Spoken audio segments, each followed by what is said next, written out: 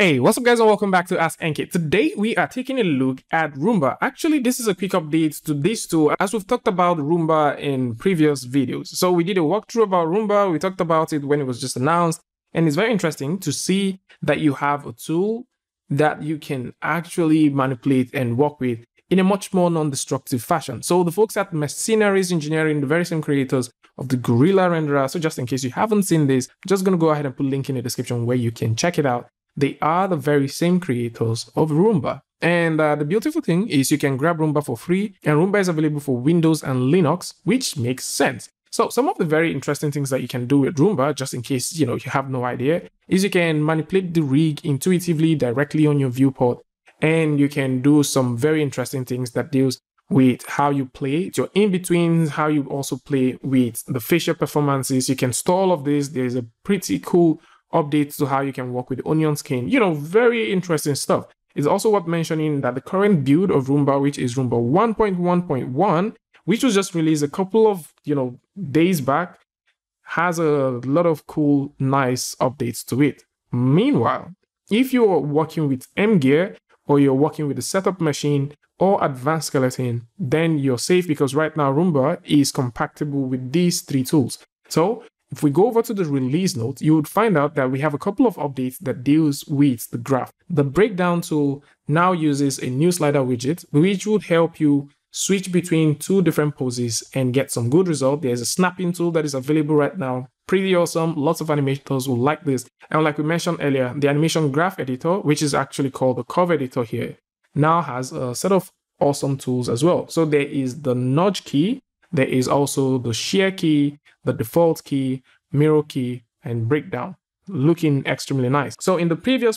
iterations of the beta versions, there was an integration of USD. It's very interesting to see that right now you can actually play with display overrides. So whether you're working with USD, Alembic files, if you have attributes you would like to override directly on your viewport, you can now tweak these things to your liking. Moving further, you can as well push things to a very cool point with the USD variant that also works with this. So depending on what you like to play with, the metadata that comes with the models, you can tweak these things and get some pretty interesting results. Parametric shapes are now part of what you can get with Rumba. There's also a couple of extra things that you can play with. The picker tool is also available. You can create this picker tool yourself, you can modify it, you can save it, and you can use it for every other model that you have coming into Rumba. To me, I kind of think that with the integration of the advanced skeleton that is now available, or that's now compatible with Rumba, I think this is more of an homage to it, so that animators that are familiar with these tools would definitely find a safe ground when working with it. So at this point, you can create yours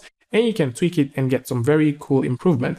The media set of tools are also here, so in case you want to bring in a video, an audio, and image sequence for referencing, all these things are things that you can now throw into Rumba, and you can start tweaking these things and start making sense out of it. So for those who like to see all of these updates, I'm definitely going to put a link in the description that can bring you right here where you can check it out. And of course, if you like to get Rumba for both Windows and Linux, you can also come through and check these things out and see it for yourself.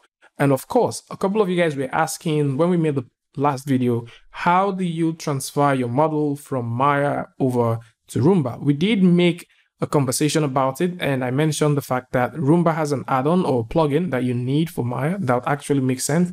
But of course, if you'd like to read more about it, you can go over to this blog that they created that deals with how you can export your rigs from Maya to Rumba, and this explains a lot of things. So from how you get to assign manipulators, to how you set up several parts of your model, all the way to you being able to paint certain weights, paint certain parts, which you can tweak and export this over to Rumba. These things are right here, and you might want to come through and check it out. And that's about it. For those who like to see all of this, link to this is going to be in the description. Tell me what you guys think about this one in the comment section. And of course, if you like this video or you learned something from this, you can go ahead and give it a like, and don't forget to share with a friend. And if you're new here, it's going to be amazing for you to hit the subscribe button and also turn on notifications so that you don't miss the next video or the next update. And until I see you guys in the next one, peace.